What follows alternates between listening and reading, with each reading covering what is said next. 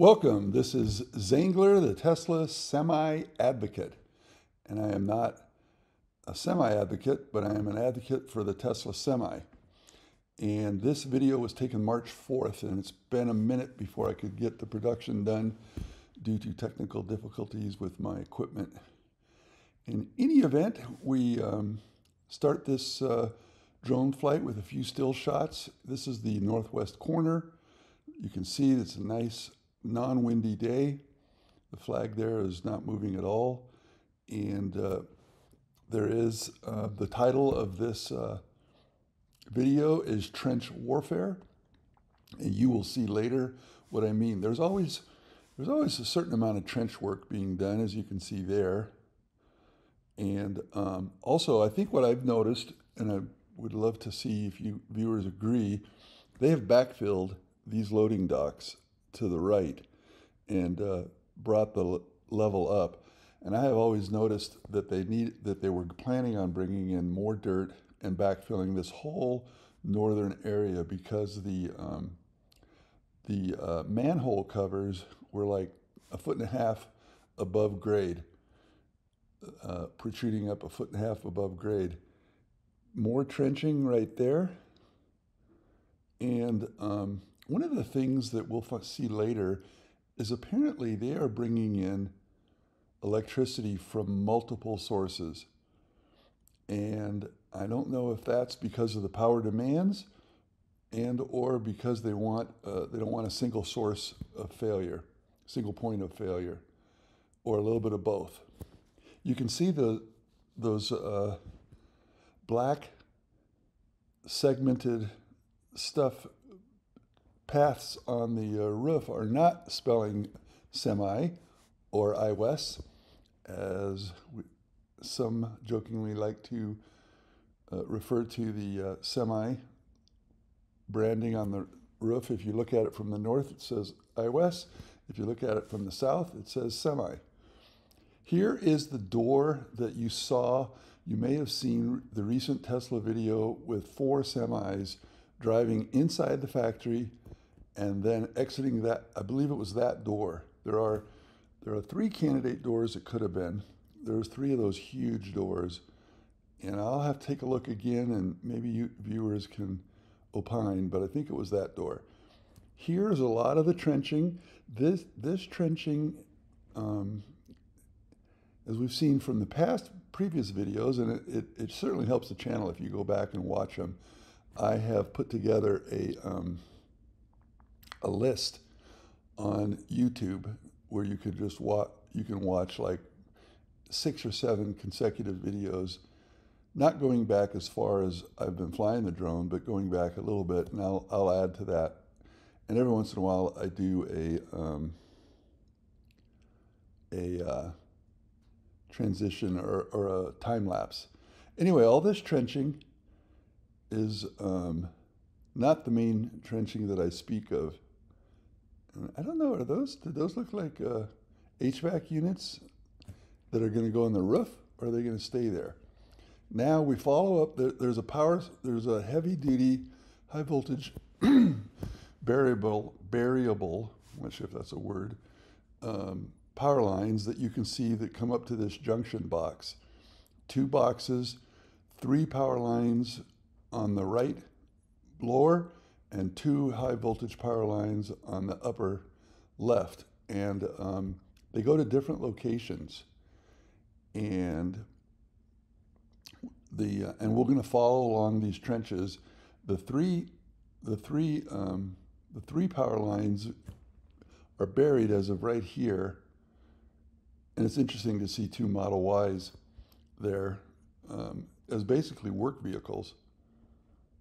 Electricians maybe driving those colorful Model Ys. Anyway, you can see the one power line, the one trench has been buried, and I believe it continues up where those that little ditch is. But then the one on the left is the one we're going to follow. And one of the viewers, I had speculated maybe this one was going to go to a megacharger array field, and one of the viewers pointed out that it's heading over to a substation. And I had thought that, again, that it wouldn't be needed because they have power coming in from other sources, but it is in fact, as we're about to find out, it does in fact, the trench has been continued, the trench warfare continues, and the trench has progressed over to the south towards the existing substation that feeds Giga Nevada proper, Legacy Giga Nevada. So those two power lines go over to an existing substation, and just maybe those three lines, oh look, there's 3 and 2 right there. So they must have already buried the 3. Interesting. I do believe that this is an excellent candidate for a megapack array, and I don't know if that's on the horizon. Here's a good look at Legacy Giga Nevada. We only fly over here because we're following this trench, and now we're going to head over to the big pit, to the big stamping pit action, and there's a lot of progress that has been made there.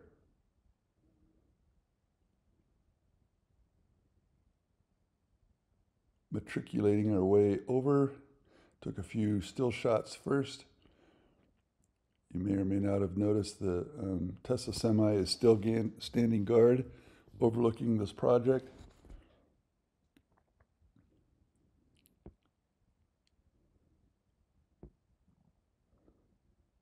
And now we're going to zoom in, fly on over to the stamping pit and see what's going on. The first thing you can notice is a lot of concrete has been poured into those footings since last time.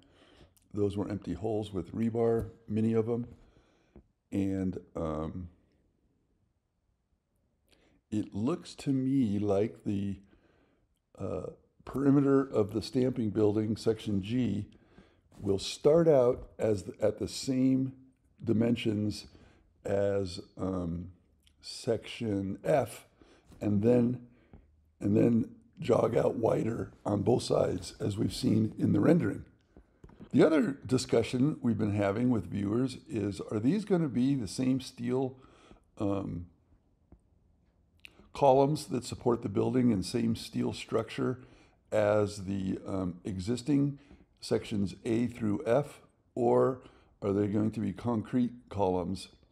And at least there on the left, you can see that their concrete does extend partially up. And hopefully we'll get another look real quick.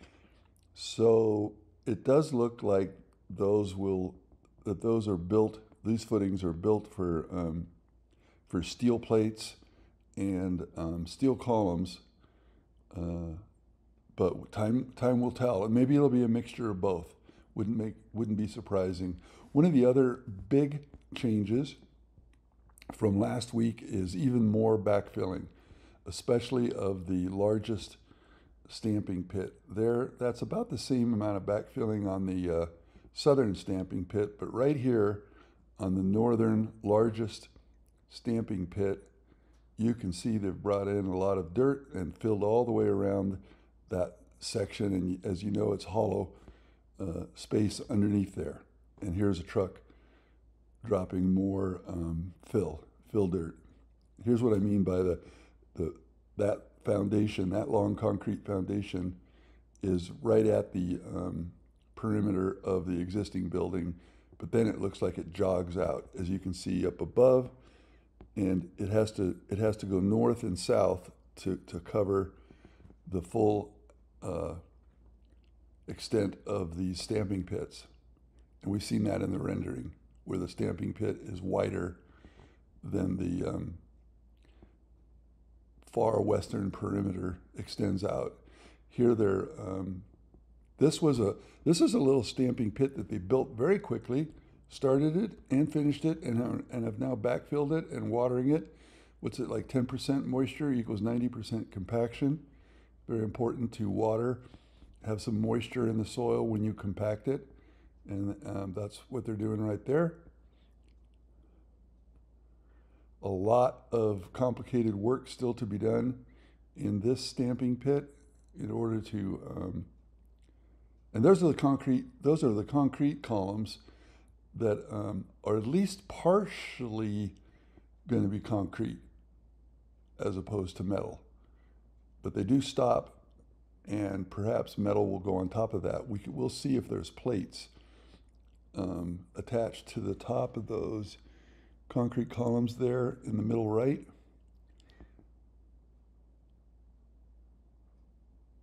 Pretty fascinating work here. The engineering is amazing to me. And here's the one crane that they've been using to lower in forms. And this has been the best crane is no crane type of project. They were able to build the entire main building, section A through F, without the use of cranes until it came to the insulated roofing material. And I've always speculated that the roofing supplier paid for that crane, as the delivery contract was delivered to the roof. And it would appear into the crane for that, for putting the roofing materials on the roof, that crane would appear and disappear as supplies were delivered and each section of the building was worked on. Here is the big dog Tesla semi looking, standing guard, looking over. As you recall, they had left an Easter egg on top that got blown off. And I always like to, every now and then I check to see if there's anything new. You notice there's big fat tires on the rear axles. Those are called super singles.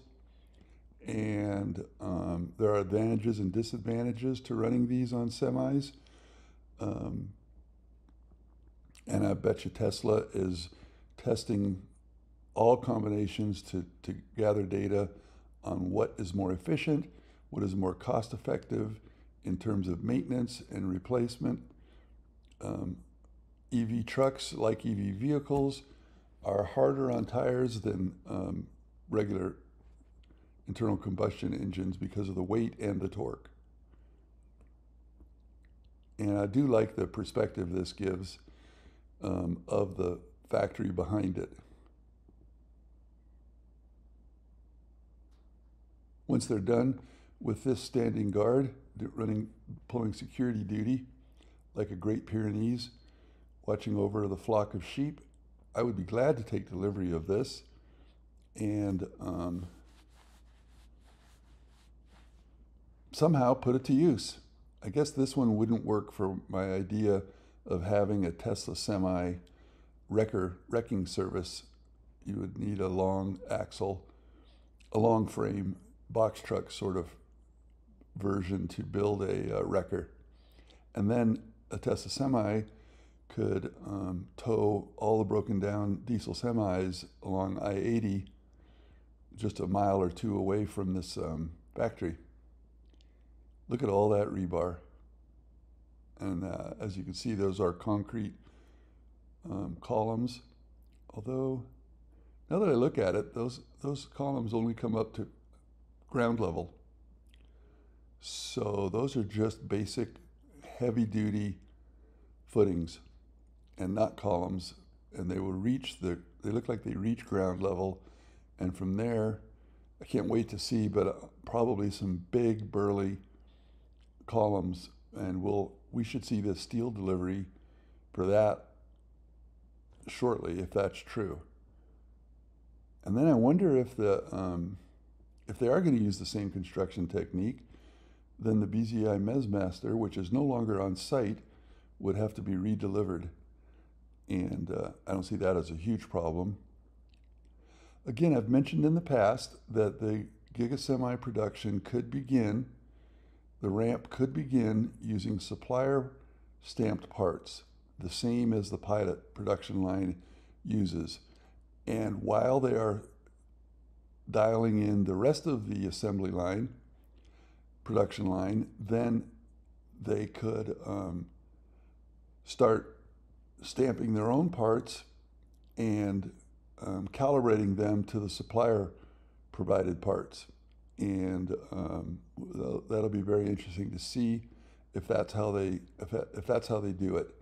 It would certainly explain why the main part of the building was completed well in advance of the stamping pit, and they didn't even start digging or working on the stamping pit until I think mid-December, when the rest of the building was largely complete.